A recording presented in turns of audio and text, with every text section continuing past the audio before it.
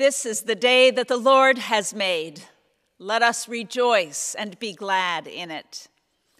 Welcome to worship at South Church, New Britain online. I am so glad that you have come to this virtual space to worship God. South Church is an open, welcoming, and affirming congregation affiliated with the American Baptist Churches and the United Church of Christ.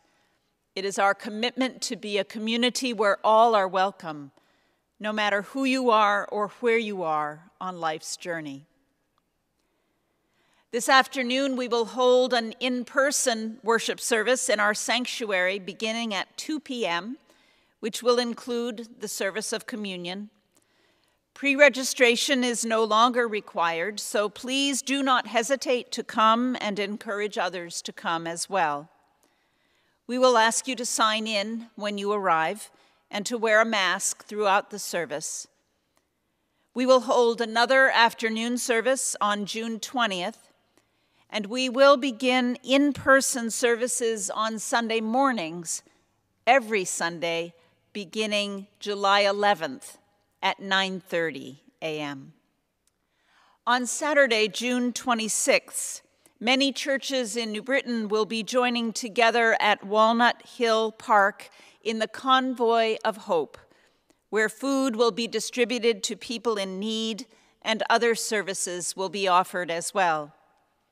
Volunteers are needed all day, starting with a 2-hour shift at 11 in the morning to unload boxes from a tractor trailer.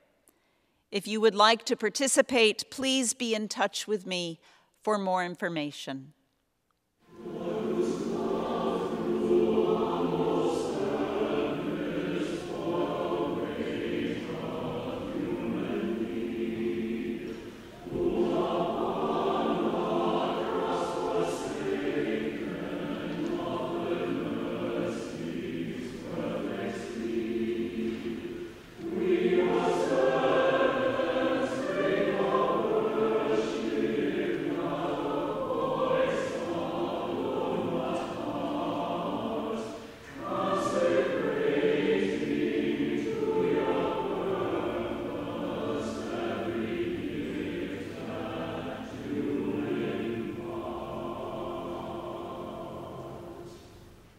Now, please join me in our responsive call to worship.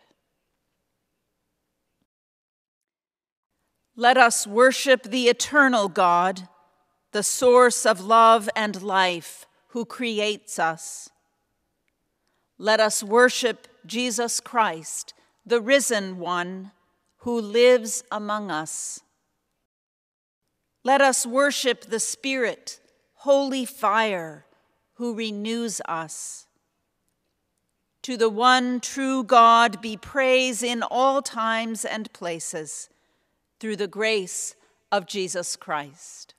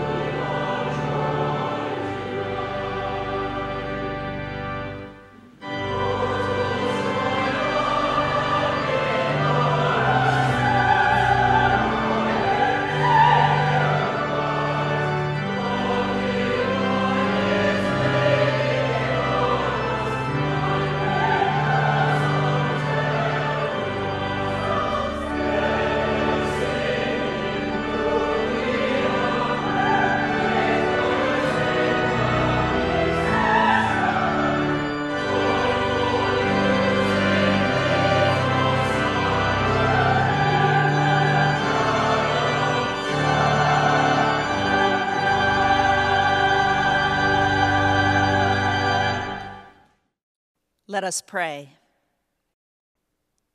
God of tenderness, we thank you that you care for us individually and intimately. We thank you that you know us through and love us as we are. Help us to open ourselves to your love, that we may be filled and pour out love for others. We pray in the name of Jesus, in the way that he taught his disciples. Ojcze nasz, któryś jest w niebie, święcień imię Twoje, przyjdź królestwo Twoje, bądź wola Twoja, jako w niebie, tak i na ziemi. Chleba naszego powszedniego daj nam dzisiaj i odpuść nam nasze winy, jako i my odpuszczamy naszym winowajcom. I nie wódź nas na pokuszenie, ale nas zbaw ode złego. For thine is the kingdom, the power, and the glory forever. Amen. Let us pray. O God, by your Spirit, tell us what we need to hear and show us what we ought to do to obey Jesus Christ, our Savior. Amen. Our first scripture lesson today is Ephesians chapter 3, verses 14 through 21. For this reason, I bow my knees before the Father, from whom every family in heaven and on earth takes its name. I pray that, according to the riches of his glory, he may grant that you may be strengthened in your inner being with power through his Spirit, and that Christ may dwell in your hearts through faith, as you are being rooted and grounded in love. I pray that you may have the power to comprehend with all the saints what is the breadth and length and height and depth, and to know the love of Christ that surpasses knowledge, so that you may be filled with all the fullness of God. Now to him who by the power at work within us is able to accomplish abundantly far more than all we can ask or imagine, to him be glory in the church and in Christ Jesus to all generations, forever and ever. Amen. Thanks be to God.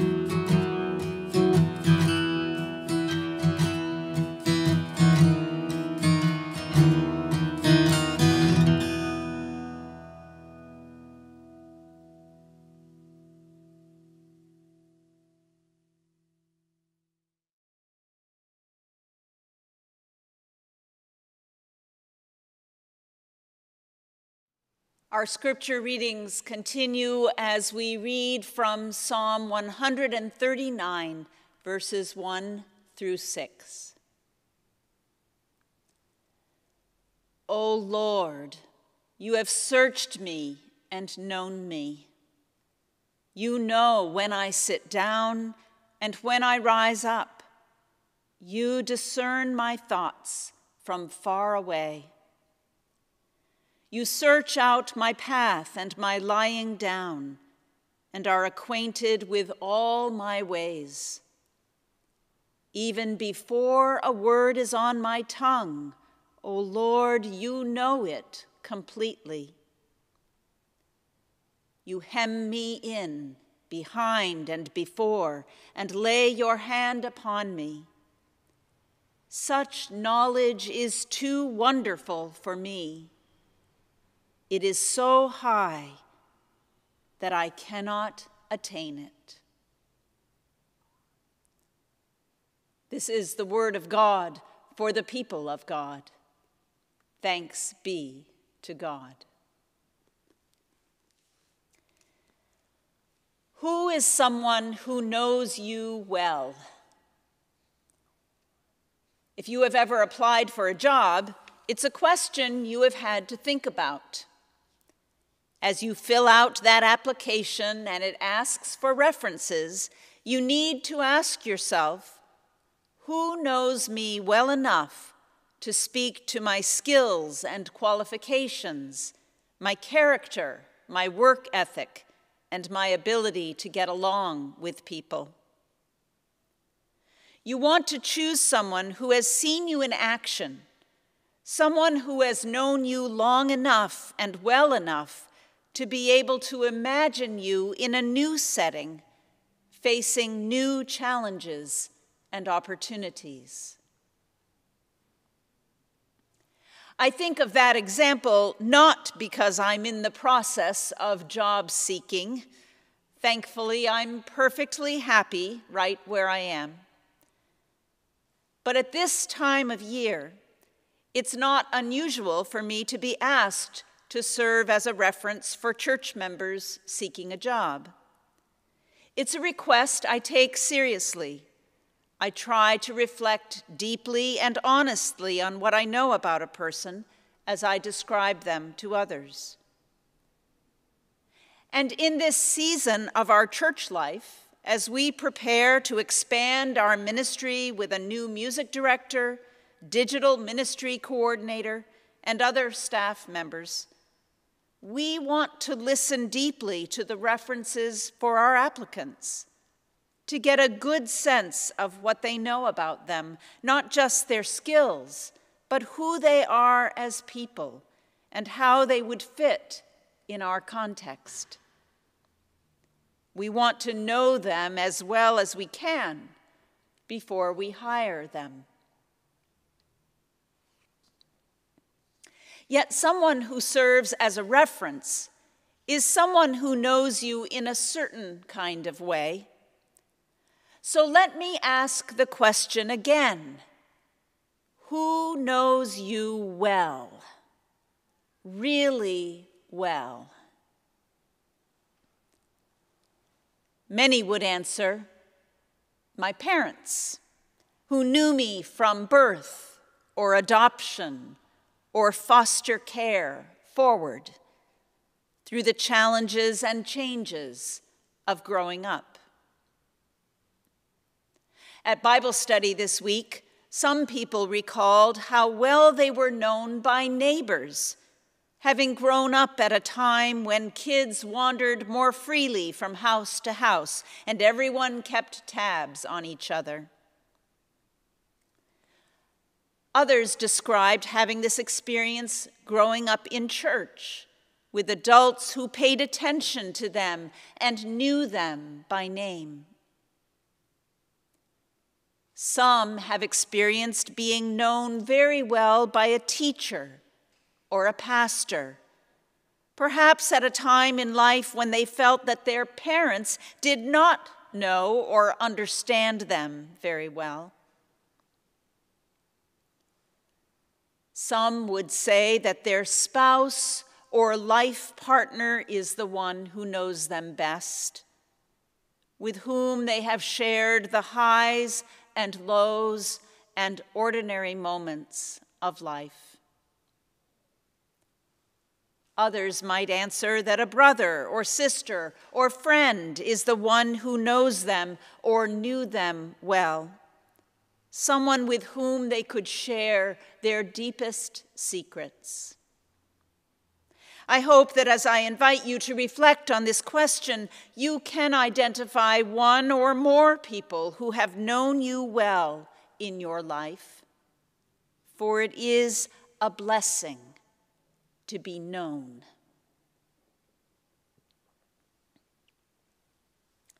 The psalm from which we read today, and which will guide our meditations over the next few weeks of worship, affirms that we are known by God thoroughly and completely, better than the closest friend, or the most astute parent, or the wisest teacher.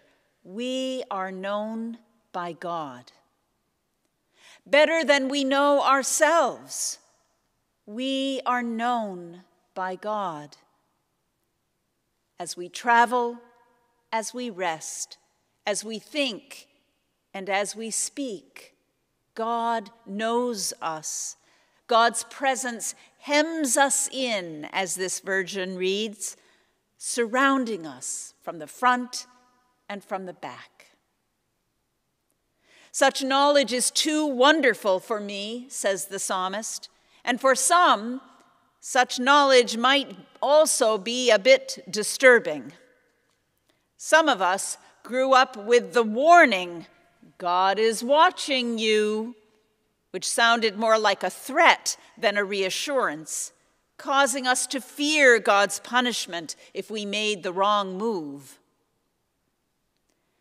To be told that God knows our thoughts might sound intrusive and worrisome because all of us have thoughts we would rather not have anyone know, including God. And to hear that God is hemming us in, behind us and in front of us, can feel pretty confining. Like a teenager wanting to escape the close supervision and strict rules of their parents, we might want to break free from such intense scrutiny and presence. Give me space, God. I suspect that the psalmist had had moments like those in younger life. As we move further into the psalm next week, we will hear the psalmist suggest ways that one might try to escape the presence of God. But my sense is that this psalmist has had enough life experience to learn that to be known by God is a good thing.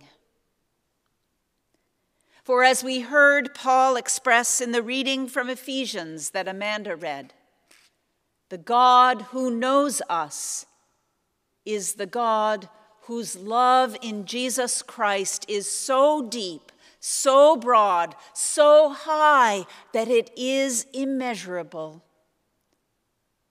The God who knows us loves us infinitely and intimately.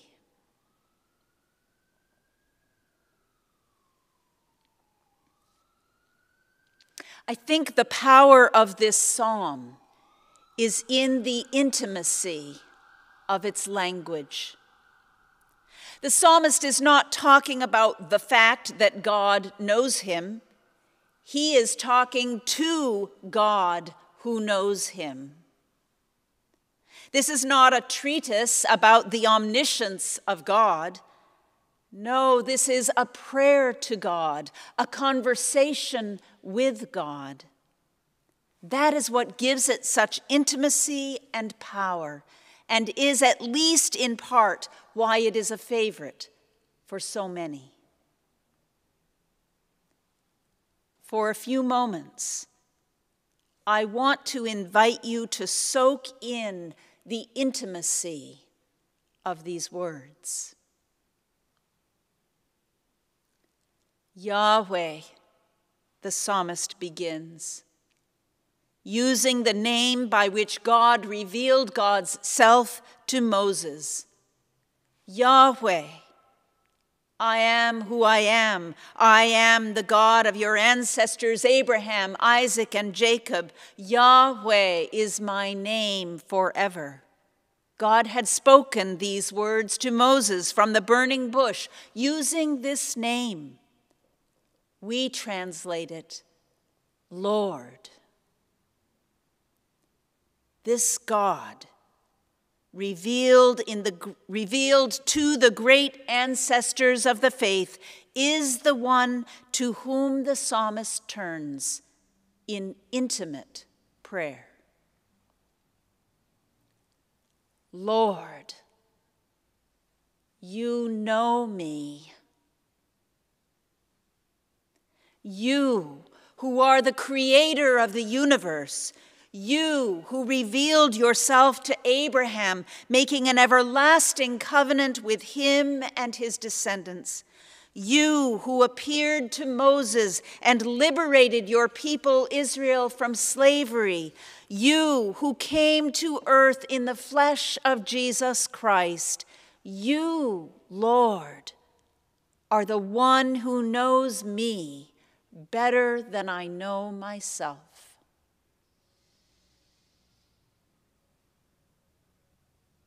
I'm going to say this phrase, Lord, you know me, 4 times. And each time, I would like to invite you to repeat it after me, echoing not only the words, but the emphasis I give to those words. Allow the words and their meaning to sink into your being. Close your eyes so that you might better sense the closeness of God in these moments.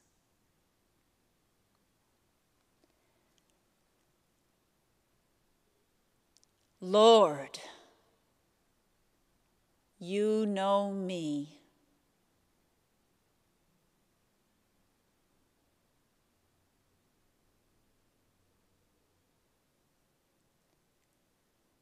Lord, you know me.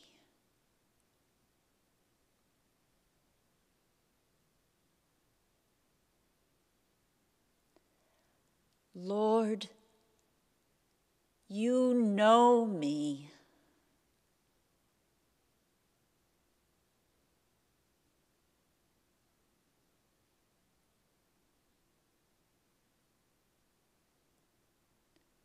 Lord,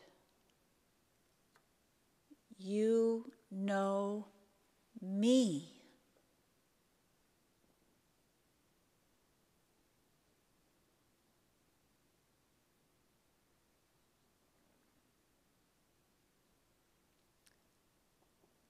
It is true that we can never comprehend how fully God knows us.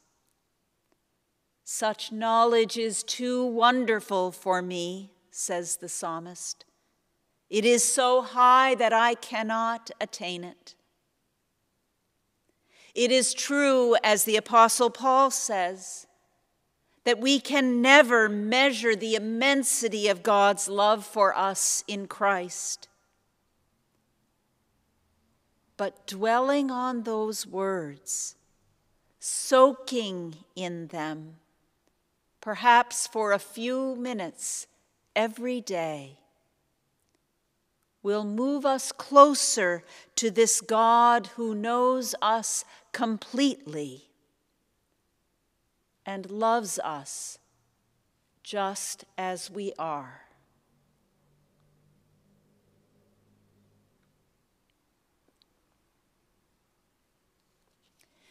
My husband, likes to share the advice that his grandfather gave him whenever he had some trouble on his mind. Soak it in prayer, Grandpa Brown said. The thing about soaking, Ron says, is that it takes time. If you are soaking a stained piece of clothing, it takes time for the water and cleaning solution to do their work.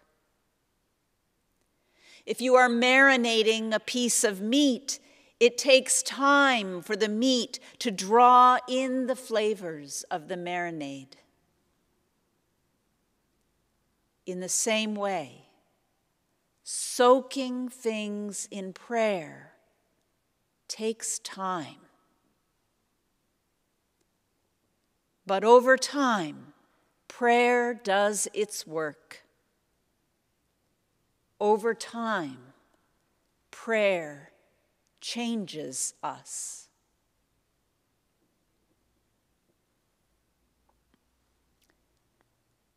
During this week and this month, I invite you to join me in taking a good, long soak in Psalm 139, allowing it to draw you and me into a deeper, more intimate relationship with the one who knows us and loves us more than we can ever fully know. Thanks be to God.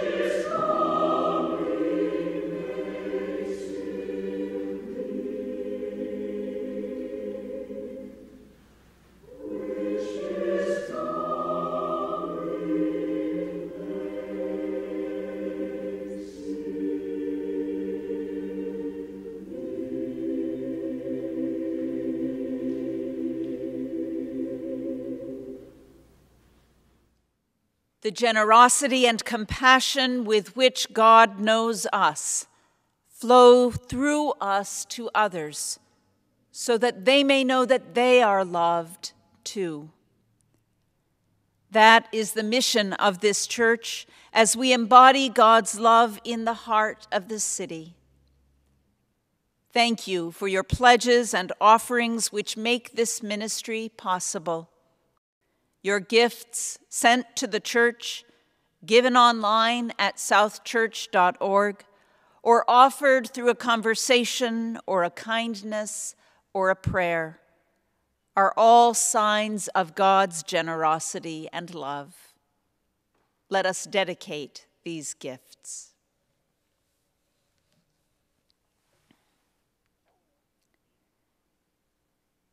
Gracious, generous God, we thank you for all the ways you have blessed us, and we pray that you would bless the gifts that we offer you this day and this week.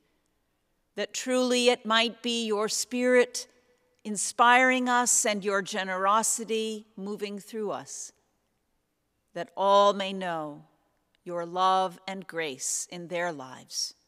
In the name of Christ we pray. Amen. Jesus said, I am the bread of life. You who come to me shall not hunger. You who believe in me shall never thirst. In company with all who hunger for spiritual food, we come to this table to know the risen Christ in the sharing of this life-giving bread. Let us pray. Mighty God, we give you thanks for your power revealed through the cross of Jesus, your Christ. In love beyond our ability to comprehend, you came to save us from sin and reconcile us to yourself, giving us the hope of eternal life. We give you our heartfelt thanks and praise. O God, as the grain from many fields is gathered up in one loaf, so bring us together across the distances that separate us, that we might be your one body in Christ. As the bread is broken and given for the life of the world, so move through the broken hearts we offer you to bring healing and wholeness to many.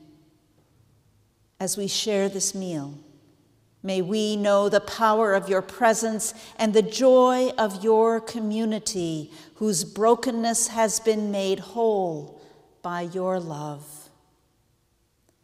Come, Holy Spirit, come. Bless this bread and bless this fruit of the vine. Bless all of us in our eating and drinking at this table, that we may know your presence with us and among us, now and to eternity. Amen.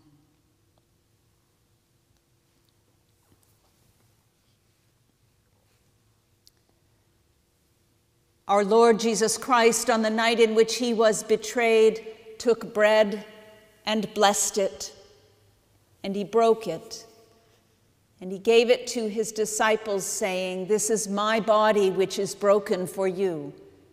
Do this in remembrance of me."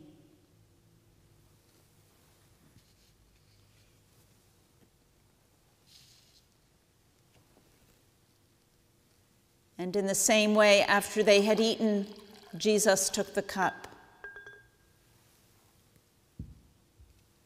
Again, giving thanks to God, he blessed it.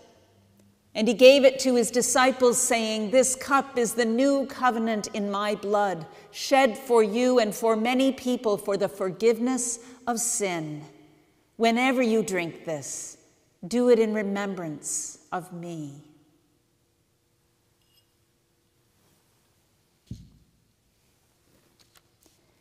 In joy we come to this table, for in joy we receive these gifts freely given, the gifts of God given for the people of God. Eat and drink and know the joy of Christ's presence in this meal.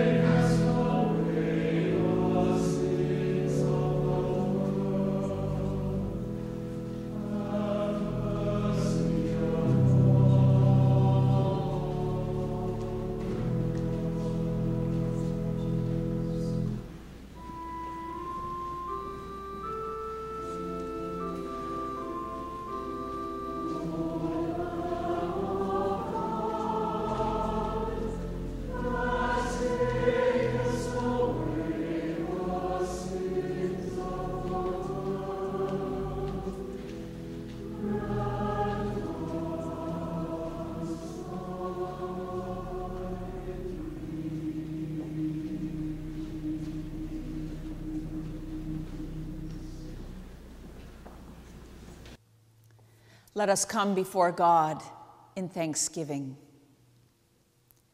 We thank you, O God, for inviting us to this table in the presence of Christ and in communion with Christians across the miles. We thank you for revealing yourself to us through words of Scripture, through the intimacy of prayer, and through these simple gifts of bread and juice. Strengthen our faith, increase our love for one another, and prepare us to share your love and grace with all whom we meet. Gracious God, we hold in our hearts those who are grieving deeply the death of one they love. We pray for Hannah Michalski, mourning her partner Joe's death, and for his children and grandchildren in their mourning. Comfort them to know his suffering is over and he is at peace with you. We pray for Tammy Breuer and her family, especially her Aunt Kathy, as they mourn the unexpected death of her Uncle Alan. And for Teresa and her children and a wide circle of family and friends who mourn the sudden death of John Gonzalez. May all of these who mourn be sustained by your strength. We pray for Kathy and her family caring for her daughter Debbie with the support of hospice, and for Kathy as she recovers from surgery. Let your healing love be real to them all. Be with the many who are in need of your sustaining grace to face the challenges before them. We pray for Jim, Floyd, John, Victor and Noemi and their children, Nicholas, Lee, Esther, Ronald, Joe, Eileen, Kristen, Novelette, Tisha, Jim and Allison, Jean, Jack and Barb, Melissa, Susan, Sophie, Joyce, Lisa, Paula and Leonard, Nikki and Noel, Corey, Bridget, Luce, Sarah and Marty, Ruth, Beth, Sharon, Kim, Tori, Skip, Lois, Angie, Sedessa and Cassie, Evelyn, Paulette, Leslie, Amber and Gladys, Bob, Kevin, Johnny, Donna, Douglas and Holly, Norman, Bradley, Gina, Michael, Tom, Pam, Marie, Karen, John, Steve, Suhua and Ki-hoon, Melissa and her family, Marianne, Peter, Timothy, Claire, Mary Ellen and Dennis. We join Myrna in giving thanks for the good news Tala received after recent surgery, and we pray for her full recovery. Hear us as we lift our prayers for others who are on our hearts.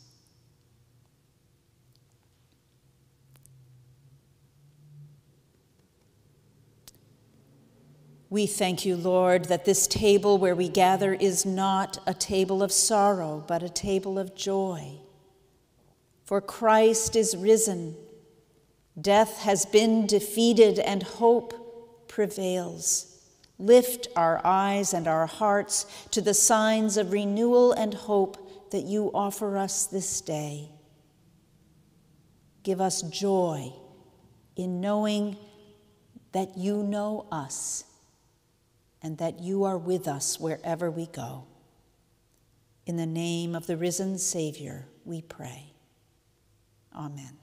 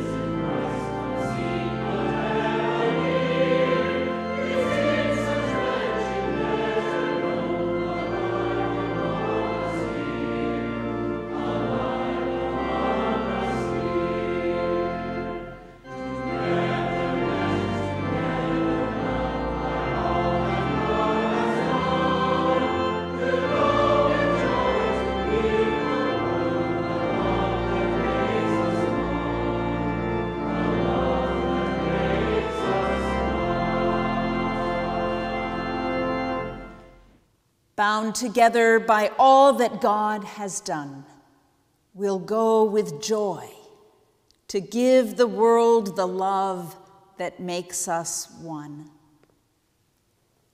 Go into the world this day and this week in joy, knowing that you are known by God, loved with a love beyond measure.